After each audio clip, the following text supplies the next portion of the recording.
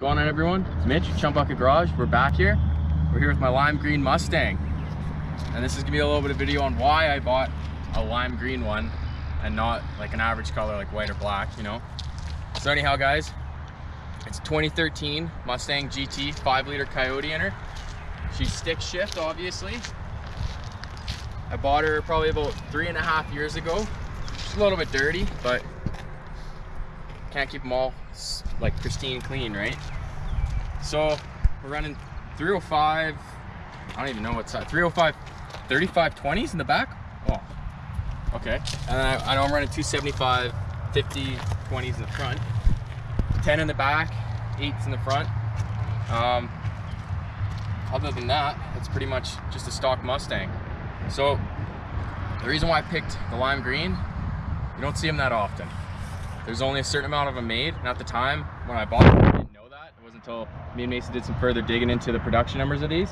I think there's only about, I think it was 2,300 or something like that, that were hard top, so not convertible, manual, 5-liter Coyote with this green in 2013.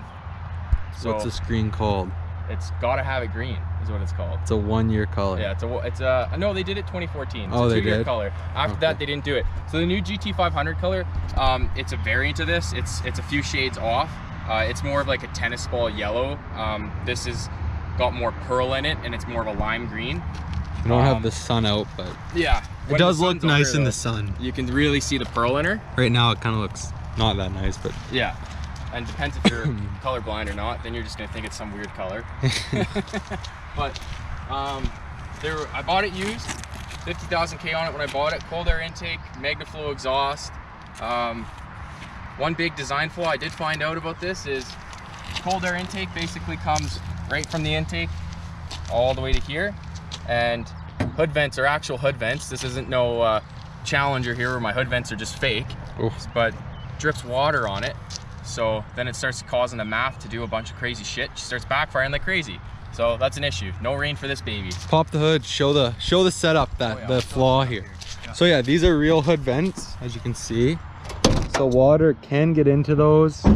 So I'll let you do that. If you're gonna buy one of these and you're gonna do cold air intake, make sure you get a cover, yeah, or go down, or just don't do it. Because if you see here, guys, hood vents, intake, right? Got that Roche intake, but yeah, so water just gets into there. Big old Coyote sucks her in and she runs like shit. Pretty much, yeah. So other than that, guys, I'll take you guys for a quick burn, and then we'll go over the car a little bit more on what it's like to own one. And yeah, and why he chose this. I guess I can go over a little bit of that. Classic. Yeah. I mean, at the time, I wanted something, you know, that just scooted. I didn't want a racer. I was sick of the racers, unfortunately. Front wheel drive, not my thing. Rear wheel drive, a lot more fun. 420 horsepower at the crank from stock. 390 torque, I believe. And she's got a positive rear end from factory. So can't really go wrong with one of these, other than the fact that everybody absolutely hates you. And it's honestly a little bit embarrassing seeing other Mustang drivers wave at you, because it's like, oh, I own a Mustang. Yeah. But it is what it is, guys. So go for a quick scoot here, and we'll do a little bit more at the end of the video for you guys. All right, guys, so we're just pulling up on the highway here. We're gonna do a little burn for you.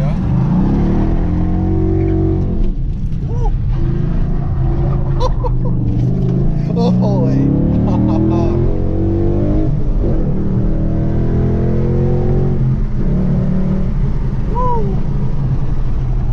We got a little sideways there. Yeah, a little bit more than sideways. About 90 degrees.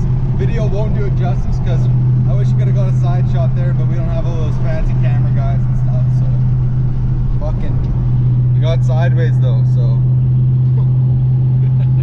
yeah, we'll get back to you guys and give us some more info on the Stang here. Alright guys, so now we're back at Mason's after the little scoot there. So yeah, you guys saw she slides pretty good. Pretty fun car to drive, honestly. One of the main reasons why I ended up buying it was in 2010, I think it was, they came out with a new body style, and I was in, I think, junior high, and then they came out with these ones, which was a 13, because 10 to 12, and they had 13 to 14 body style. And these ones, I remember seeing when I was in grade 10, and I was like, holy crap, I really liked them. I'm like, one of my favorite muscle cars is either a 69 GT350 Mustang or a 72 to 74 Mach 1. So I've always been a little bit of a Mustang fan. I'm not a big Ford guy at all, just the Mustangs for the most part. And that's honestly, like, I wanted one that wasn't run-of-the-mill. Like, I mean, you still do see the green ones, but not as much as you'll see a silver one. I did test drive, I think it was a 2010 Challenger with the 5.7 Hemi in it, and I hated how the car felt. It was an auto, it felt like a big boat. You couldn't see anything out the back window, like huge blind spots, didn't like it at all. And when I was, I was 20 years old and I was looking, and I was like, just wasn't doing it for me. And then I went and test drove a 2011 Camaro SS, and I'd been in a V6 one before. My buddy had one, and again, like, huge blind spots, but this one felt chopped. Like, it felt like the roof, you sat higher, it almost felt like, and the roof was very small. So it just felt like it was a weird drive, and like, it just, I don't know, it wasn't doing anything for me either. Good power, and I am a Chevy guy, but with the new stuff, I wasn't digging it. And then I went and test drove, I think it was an 05 GT convertible, and you know, kind of the same thing. I was like, I don't really like the power. Now, the difference between the Camaro SS and the Mustang that I test drove was like 150 horsepower. So it was a big difference. And then I drove by this every day to work. And eventually I just went in, I test drove it, and she already had a loud exhaust on it, already had fat tires, and I was like, oh, I gotta have it. And right there, I signed my life away. So at the time, I wasn't super into fixing up cars and stuff like that. Like, I'd owned a Dodge Stealth, I owned 2 Mark II Supras, that was about it. And I was starting to get into classics more after I started owning this, because when you go to a car meet or whatever, you really start to appreciate the classics. Well, I do, at least, and I know Mason does too, and that's why so much of our content is classics. So hindsight, I honestly probably would have blew the 26 grand on an old muscle car, like a Le Mans or something that's already done or whatever. But this is still really fun to drive. I can hop in, crank it, fires right up. I've had to do basically no maintenance to it other than oil changes. It's been super reliable. I had to change the battery this year. I think it was the original Motorcraft battery from 2013. Yeah, it's just something you can hop in and go scoot around and have fun in. It's a fun car. Do I think it's super special? No. 30 to 40 years from now, maybe, who knows, kind of thing. But I didn't buy it with the intent of that. I just bought it to have fun in it and go rip around and do some skids and stuff like that. And she'll definitely lay some 11s if you really give her. So if you guys are looking for a Mustang, I definitely suggest going with these ones. Haven't depreciated too much.